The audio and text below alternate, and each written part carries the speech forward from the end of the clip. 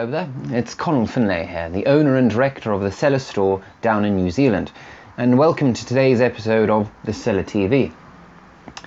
And so, today what we're going to be tasting is this little fantastic number, and it's actually a Vinho Verde. Now, Vinho Verde is a wine, or a style of wine rather, that comes from a particular region called Vinho Verde, believe it or not, up in northern Portugal, in the Minho region, up in the very, very, very north of Portugal. So right on the, as we know, sort of Portugal is a long, thin country, and then Spain sort of surrounds it up and along there. And if you can think of that northern border between Spain and Portugal, that's where the Minho region is.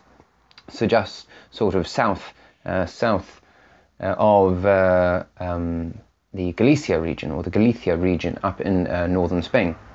Anyway. And so the Vinho Verde there is the name of the actual region, so this is also what the name of the wine is called, but the grape varietal here largely is a grape called Loureiro, and we'll have the spelling of that down below for you, so you can find that out as well. There are a couple of other grape varietals here as well, but that is the main grape varietal. They do make red wines there as well, but of course the white wines are absolutely the leaders in wine production there. So the particular producer will bring it up there for the camera, and a nice little close-up shot there. And it's the Arca Nova, I should say, their Vinho Verde, and this is the 2014 vintage. This is absolutely fantastic, and I always heavily recommend having Vinho Verde on things like summer. Why, you're probably asking, is, well, just so it can prove it to you as well, on the back label there, it's only 10.5%. And that's one of the best things about Vinho Verde, is that you can just drink it in bucket loads of it. Not that I'm necessarily condoning that, but you can drink bucket loads of it over the summertime and just enjoy it. You don't necessarily have to feel after a glass or two, feel like, oh God, you know, I have to slow it down. And that's the best part about it. It's light, it's refreshing, it's definitely food friendly, and it's definitely people friendly as well.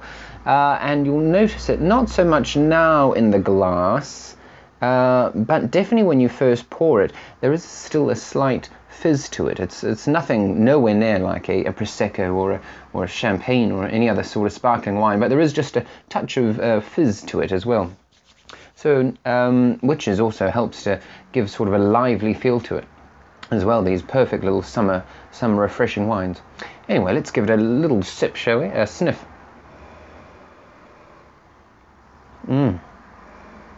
So on the nose, immediately, it's very much a citrus-based sort of wine, and so we're getting a lot of lemon, a lot of lime here as well on the nose. But there's also this lovely, what I really like, it's like biting right into a really ripe and rich, crunchy, juicy green apple. If you can think of like a Granny Smith apple and just really picking it up right off the tree even, and it's just, you bite right into it, and that smell, it's just green apple skin and Granny Smith apples all the way. That's exactly what this smells like, and it's just gorgeous. It just speaks, for me, it speaks of summer. So let's give it a little taste, shall we?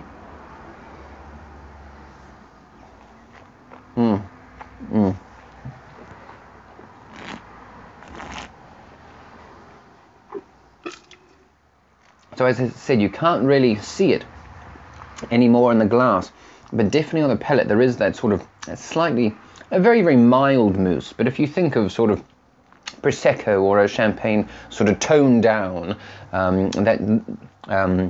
there's bubbliness on the palate there. It just sort of helps create this lovely sort of wave of flavour rippling over your tongue there, and it's just delicious. So it's very light, very sort of accessible white wine here, and the palate the flavours on the palate here. Again, there's very much a sort of a citrusy, a green apple sort of characteristic to it, but definitely a little bit of sort of green melon here as well. And it's lovely, and also has just a touch of sort of a green pineapple, mango-ish sort of flavour just on the palate as well.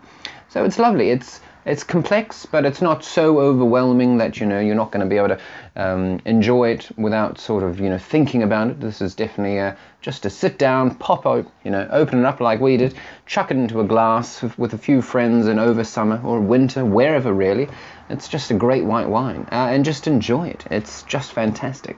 Now, we have to say special plug out to this wine at the moment, because we are clearing some space out in our warehouse at the moment, making sure that we've got enough room for the next vintage, which will be the 2015 vintage. So this bottle was usually $20 retail online, and so we have actually got a very special price on it at the moment. It's 25% off. It's down to now $15 a bottle. And in my opinion, for having a nice, light, crisp, refreshing white wine like this, it's an absolute steal at $15 a bottle. So, go on. What are you waiting for? Go up and pick another bottle, 2 bottles, a case, half a case, and enjoy it. Load it up for Christmas, wherever you're wanting to be drinking these sort of white wines, and just go crazy. You're not going to, well, put it this way, you're not going to regret it. And so, as usual, please do like away, comment away, tell us if you've tried this white wine, any other Vinho Verdes, if you like the style. If you do, great. If you don't, let us know why. We're interested. We want to have a little bit of a dialogue with you. We think it's interesting and exciting. And so please do subscribe and share around with all your wine-loving friends and family out there. And of course, cheers.